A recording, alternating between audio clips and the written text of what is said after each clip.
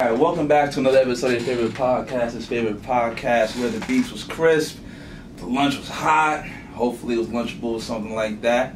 You know, the latest with curve, but you know, as we always say, if we can hit the staircase later on, Banco, what up? Holla at me.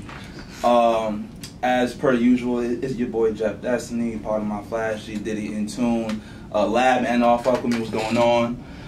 To actually across from me, and it's been a while. You know what? I actually thought about this today. It's been a while since it's been just the two of us. Pause. You know what I'm saying? Just the two of us. You know what I'm saying? Across from me, the man that does the research till no end, and if the test was on Black History, he definitely got 115. My man Jamal Gill. Hey. Talk to me, player. I'll take that. I'm not that really good at Black History, but I would say that I would be interested in the class and apply myself and try to overachieve. But that's neither here nor there. Well, Jeff, who we got with us today? We have a friend of mine that I actually met around this time last year, I believe. You know, Gil, I always make my little annual retreats down to the motherland of DC. The motherland. You know what I'm saying? To go Chocolate City. chocolate heaven. You know what I'm saying? Yeah. You know what I'm saying? And I happened to be in the club, and this young lady was just doing a thing in the club, but through finding out that she was friends with my older brother, and then just watching her moves, we see that we have someone here who is galvanizing the millennial vote. Yes, I didn't know you had that in your vocabulary, bro. Yo, you been trying to. That was well placed. Big words. That was well placed. Listen. You got different. You know, I'll let it go. We have Miss Wen-Kuni Céant. You know what I'm saying?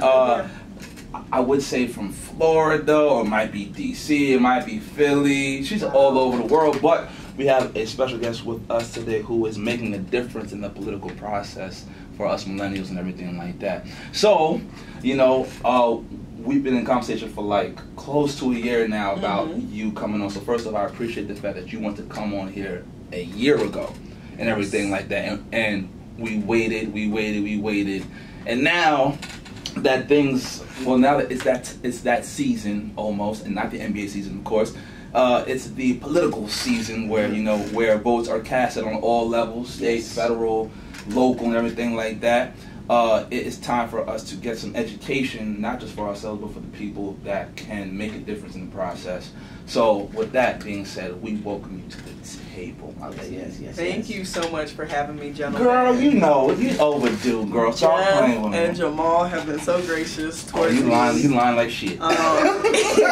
And yes, so I am originally from Miami. A true Haitian from Miami. But I grew up in the Fort Lauderdale area. And then from there, I proceeded to the motherland, as you call it, the Mecca, Howard University, where I studied biology, actually. So I had an interesting... You a bio? I was a bio major, which is how I met Mike, because he was in the PA program. That's funny.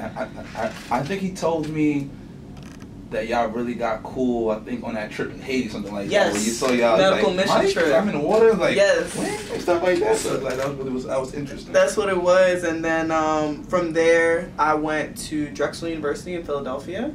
That's where I studied public health. I got my master's in public health there, and I got a concentration in health management and policy.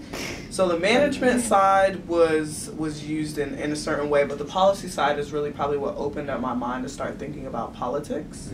I graduated from Drexel in 2016. Then I took a year, went back to Florida while I was applying for a Fulbright fellowship, and then I did a Fulbright in Senegal for a year.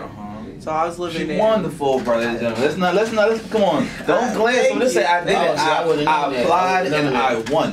You know, it's... And you know, Fulbright, I actually did a little bit of a podcast myself while I was out there. It was called Culturati, and it talked about cultural issues between African Americans and Africans. And it was super interesting, probably right up your alley. Yeah, that's a topic right there. Because I had never considered myself like as a quintessential African American. I always was like, I'm Haitian American, etc.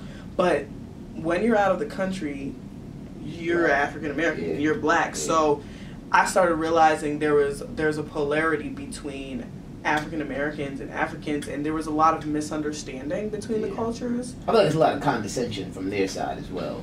There's on both. I mean, so I'm also looking at it from a different perspective, completely different. You got to see it all, right? You got the privilege of seeing it all. I'm only judging from damn, why y'all looking down on us like that? I think I can't speak for anyone, but I will say being raised in a Caribbean household and having a lot of African friends. We were punished in a certain way, but I think part of the issue was when your parents immigrate from a foreign country and they work really hard to be able to get you in certain doors. Mm-hmm.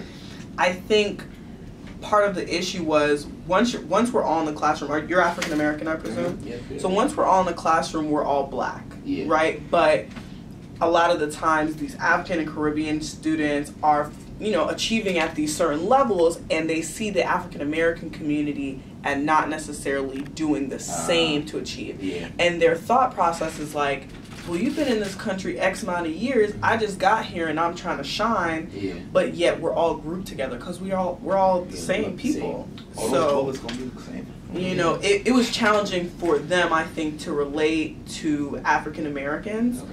But it's just a lot of stigma there. But I think the best way we can break those doors down is by communication, and that's really what the podcast was about. So I learned a lot. And I traveled all throughout the African continent on the government's dime, which was awesome. She won life. Oh yeah, I was having a good time with it. Yeah. So I went to Nigeria, Ethiopia, South Africa, Ivory Coast. I was traveling. Touched everywhere. Try to touch every coast.